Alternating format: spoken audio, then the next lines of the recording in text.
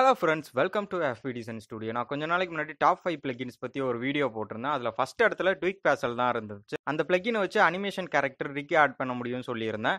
நம்ம இன்னைக்கு ஒரு அனிமேஷன் கேரக்டருக்கு ரிக் ஆட் பண்ணி ஒரு ஸ்மால் அனிமேஷன் ஒன்று பண்ண போறேன். நீங்க கஷ்டப்பட்டு பண்ற அனிமேஷனை இதுல ரொம்ப ஈஸியா பண்ண முடியும்.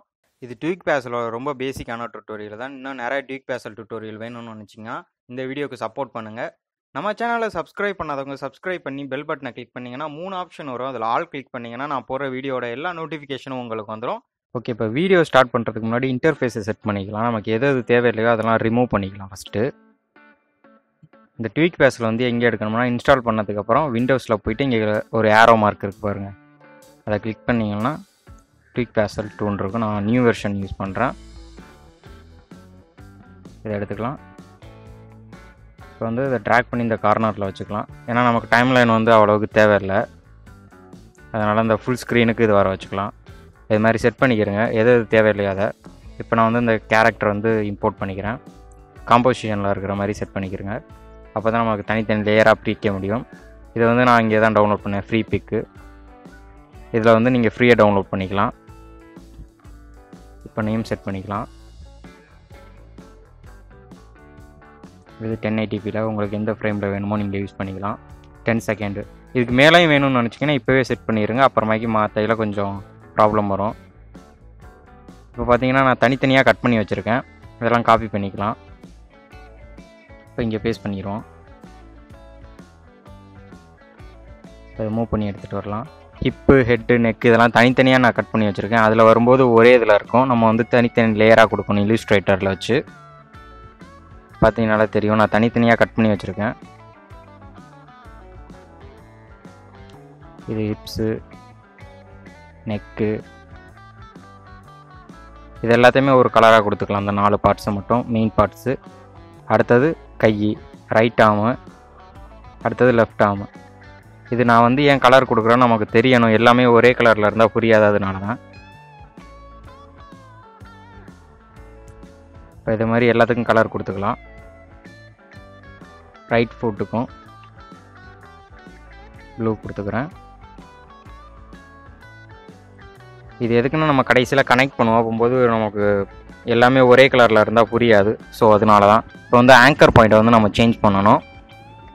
இப்போ கை மூவ் ஆகணும்னா அந்த ஆங்கர் பாயிண்ட் சேஞ்ச் ஆனால் தான் மூவ் ஆகும், கரெக்டாக மூவ் ஆகும்.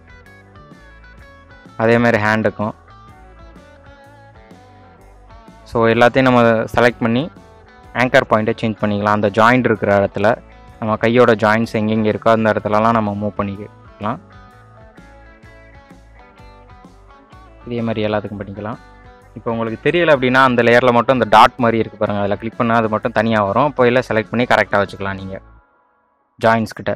இப்போ அதை ஆஃப் பண்ணிக்கலாம். இதே மாதிரி எல்லா லேயருக்கும் பண்ணணும்.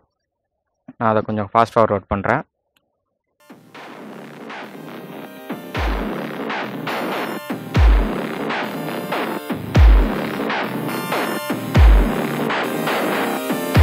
ஓகே, இப்போ சேஞ்ச் பண்ணியாச்சு. இப்போ ரிக்கிங் ஆர் அந்த இடத்துல ஒரு டூல் மாதிரி இருக்குது பாருங்கள், அதை கிளிக் பண்ணிக்கலாம்.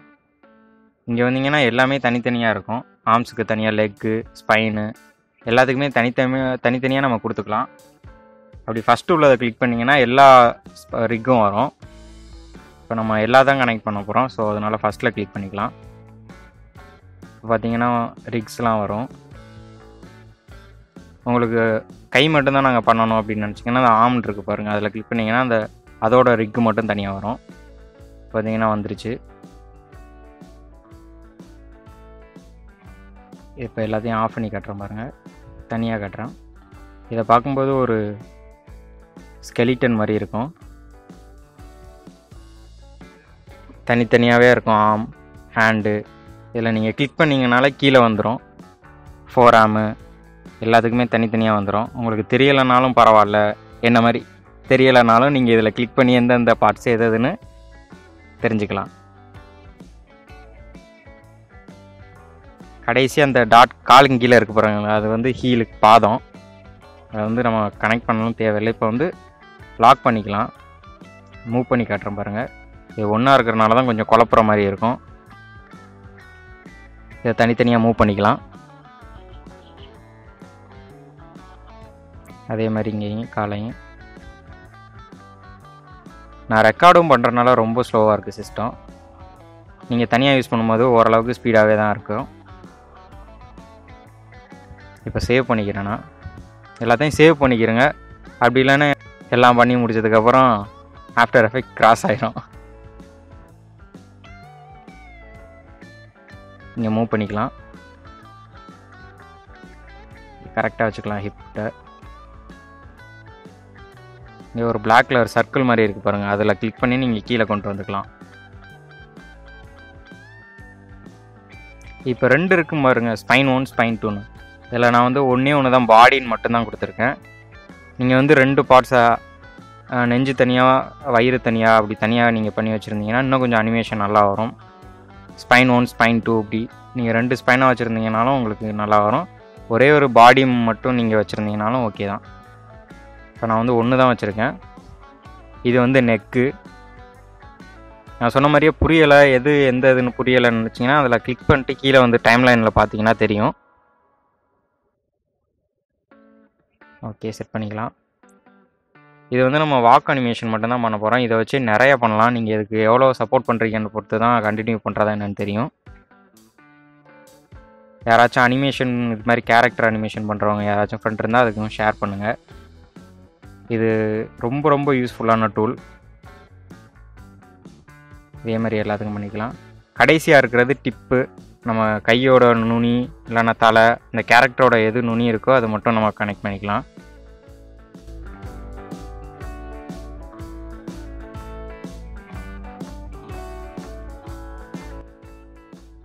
இந்த இருக்குது பாருங்கள், இது ஃபுட்டு.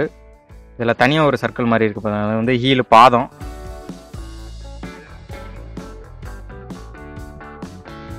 கடைசியாக இருக்கிறது ஹீலு. அதை வந்து கரெக்டாக அந்த பாதத்தோட கடைசியில் வச்சுக்கலாம். இப்போ இது எல்லாத்தையும் அன்லாக் பண்ணிக்கலாம். இப்போ என்ன பண்ணணும்னா இது எல்லாத்தையுமே கனெக்ட் பண்ணணும். அதோட ரிக்ஸோட இந்த இதெல்லாம் கனெக்ட் பண்ணணும். நம்ம பண்ணி வச்சுருக்கிறோம்ல தனித்தனியாக ஆப்ஜெக்டை, அதை ஃபுல்லாக கனெக்ட் பண்ணணும். ஹிப்ஸ்னால் ஹிப்ஸோட, ஹெட்டுன்றது இங்கே மேலே இருக்குது பாருங்கள். அதனால தான் நான் கலரை தனித்தனியாக கொடுத்தேன், உங்களுக்கு ஈஸியாக புரியுன்றதுக்காக. இப்போ நெக்குன்றது இந்த இருக்குது நெக்கு. உங்களுக்கு புரியலைன்னா அந்த ஸ்ட்ரக்சரல்னு தனியாக இருக்குது பாருங்கள், சைடில் பார்த்தீங்கன்னா இருக்கும் ஸ்ட்ரக்சரல், எது கண்ட்ரோல் ஸ்ட்ரக்சரல்னு இருக்கும். அதில் கிளிக் பண்ணிங்கன்னா அந்த ரிக்கில் தனியாக காட்டும் எந்த ரிக் என்னன்னு நீங்கள் ஈஸியாக கனெக்ட் பண்ணிக்கலாம். ரைட் ஆர்ம் இருக்குது பாருங்கள். ஃபஸ்ட்டு வந்து இதில் என்ன இருக்கும்னா லெஃப்ட் ஆர்ம் தான் இருக்கும். இதில் பார்த்தீங்கன்னா லெஃப்ட் ஆர்ம் தான் இருக்கும். ஆர்ம்ன்றது லெஃப்ட் சைடில் உள்ளது தான். அதுக்கப்புறம் ஆர்ம் 2ன்றது தான் ரைட் சைடு உள்ளது. ஸோ அதனால் எல்லாத்தையும் இதில் கனெக்ட் பண்ணிக்கலாம். இதே மாதிரி காலுக்கும் அதே தான், லெஃப்ட் காலில் தான் ஃபஸ்ட்டு இருக்கும், அதுக்கப்புறம் தான் ரைட்டு.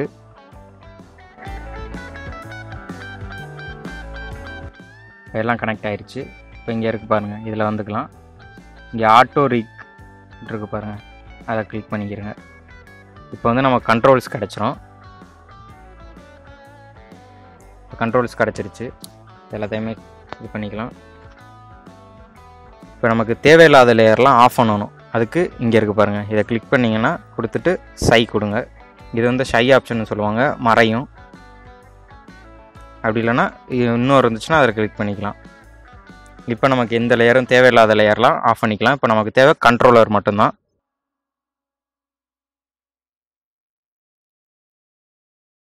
இப்போ அந்த கை மாதிரி இருக்குது பாருங்கள், அதை கிளிக் பண்ணிங்கன்னா இப்போ பாருங்கள் ஃபுல்லாக அந்த கையும் சேர்ந்து தான் மூவ் ஆகுமே தவிர தனித்தனியாக வந்துடாது. இதனடா தனியாக வந்துருச்சுன்னா நம்ம அதை ஆஃப் பண்ணிக்கலாம். ஸ்ட்ரெச்சு, இதில் ஸ்ட்ரெச்சை ஆஃப் பண்ணிக்கிறோங்க, ஆட்டோ ஸ்ட்ரெச்சை. இதே மாதிரி எல்லா கைக்கும் ஆஃப் பண்ணிக்கிறோங்க. காலுக்கும் இதே மாதிரி ஃபுட்டில் போயிட்டு ஆட்டோ ஸ்ட்ரெச்சை ஆஃப் பண்ணிக்கலாம். இதுக்கும் ஆஃப் பண்ணிக்கலாம். ஓகே, இப்போ பாருங்கள், மூவ் பண்ணி பாருங்கள், கை தனியெல்லாம் வந்துடாது. இதை வச்சு நம்ம சூப்பரான அனிமேஷன் பண்ணிக்கலாம். நீங்கள் எங்கே மூவ் பண்ணாலும் பாடி பார்ட்ஸ் அதோடு தான் வரும். இது வந்து ரொம்ப கஷ்டம். இது வந்து நம்ம கனெக்ட் பண்ணுறதுக்கு கொஞ்சம் ஒரு மாதிரியாக இருந்தாலும் கனெக்ட் பண்ணதுக்கப்புறம் ஒரு நிறையா அனிமேஷன் பண்ணணும்னு நினைக்கிறவங்க இதை வச்சு பண்ணிக்கலாம். இது மாதிரி வாக் அனிமேஷன் பண்ணணும்னாலே தனியாக ஒரு 1/2 மணி நேரம் அதிலே ஆயிரும். இதில் நம்ம கனெக்ட் பண்ணிட்டு அதுக்கப்புறம் வாக்குன்னு தனியாக இதிலே ஒரு ஆப்ஷன் இருக்குது, அதை பண்ணி நம்ம கனெக்ட் பண்ணிக்கலாம். அது அப்புறம் எப்படின்றத பார்க்கலாம். எல்லாத்தையும் செலக்ட் பண்ணிட்டு இதில் வந்து நம்ம தனித்தனியாக ஆப்ஷன் எடுத்துக்கலாம். இதை கொஞ்சம் மூவ் பண்ணிக்கலாம். அந்த பிறகு பாருங்கள் வாக் சைக்கிள், இதை கிளிக் பண்ணிங்கன்னா வாக் சைக்கிள்னு வந்துருச்சு பாருங்கள். இதை நீங்கள் அந்த பொசிஷனுக்கு கொண்டு வரதுக்கே ஒரு 10 நிமிஷம் ஆயிரும். தனியாக ஒரு கண்ட்ரோல் ஒன்று வந்துருச்சு வாக் அனிமேஷனுக்கு. இப்போ நீங்கள் ஒரு 1 செகண்ட் நான் வச்சுக்கிறேன். இதில் ப்ளே பண்ணி பார்த்தீங்கன்னா நடக்கும். இது வந்து நீங்கள் பண்ணுறனா சும்மா ஒன்றும் பண்ணிட முடியாது. இதுக்கே ஒரு 1/2 மணி நேரம் ஆயிரும். நிஜமாகவே யாராச்சும் அனிமேஷன் பண்ணுறவங்க இருந்தால் கீழே கமெண்ட் பண்ணுங்கள். வாக் அனிமேஷன் கொண்டு போகிறதுக்கு எப்படியும் ஒரு 1/2 மணி நேரமாச்சும் ஆயிரும். ஸோ இதில் ஈஸியாகவே நம்ம வாக் அனிமேஷனுக்கு வந்துடலாம். ப்ரீசெட்ஸ்லேயே இருக்குது. இங்கே கேரக்டர்ன்னு இருக்குது பாருங்கள். இதில் வந்து நம்ம அந்த கேரக்டரோட ஹைட்டு வெயிட் இதெல்லாம் ஆட் பண்ணிங்கன்னா அதுக்கேற்ற மாதிரியே மூவ் ஆகும் வாக்கு. வாக் ஸ்பீடே கண்ட்ரோல் பண்ணிக்கலாம். அதில் ஸ்லோவாக நடக்கணுனாலும் நீங்கள் ஸ்லோவாக நடந்துக்கலாம். அந்த ஒரு கண்ட்ரோலை வச்சு நீங்கள் எல்லாத்தையுமே பண்ணிக்கலாம். இது நான் வந்து ஃபேஸ் பண்ண ப்ராப்ளம். இது வந்து இது ஆஃப் பண்ணிக்கலாம். நான் ஃபஸ்ட்டு வந்து கனெக்ட் பண்ண எந்த டுட்டோரியலையும் சொல்லலை, இப்படி தான் இருந்துச்சு. என்னடா இப்படி வந்துருச்சுன்னு தான் நான் பார்த்தேன். என்னடா கால் ஒரு மாதிரியாக வச்சு நடக்கிறானேன்னு பார்த்துக்கிட்டு இருந்தேன். அதுக்கப்புறமாக்கி தான் இங்கே ரிவேஸ்னு ஒரு ஆப்ஷன் இருக்குது பாருங்கள். உங்களுக்கு இது மாதிரி வந்துச்சுன்னா ரிவேஸ் கொடுத்துக்கிறங்க, கரெக்டாக வந்துடும். பார்த்தீங்கன்னா கரெக்டாக வந்துருச்சா? இது மாதிரி தான் நான் ஃபஸ்ட்டு பண்ணும்போது வந்துச்சு. இப்போ செகண்டரியில் வந்து பாடி நெக்கு நடக்கும்போது தலை வந்து எவ்வளவுக்கு மூவ் ஆகணும் இதெல்லாம் இதிலே யூஸ் பண்ணிக்கலாம். இது ரொம்ப ரொம்ப யூஸ்ஃபுல்லான ஒரு டூல். இதை வச்சு நிறைய அனிமேஷன் பண்ணிக்கலாம்.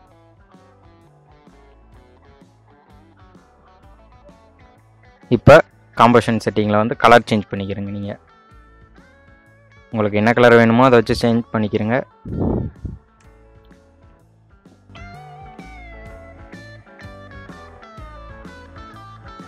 இப்போ நீங்கள் இப்படி கீழே குனிஞ்சாக்கலே நடக்கணும்னு நினச்சிங்கனாலும் இப்படியே கீழே வச்சு அந்த ஸ்பைனை கீழே இறக்கிட்டு நீங்கள் நடக்க வைக்கலாம்.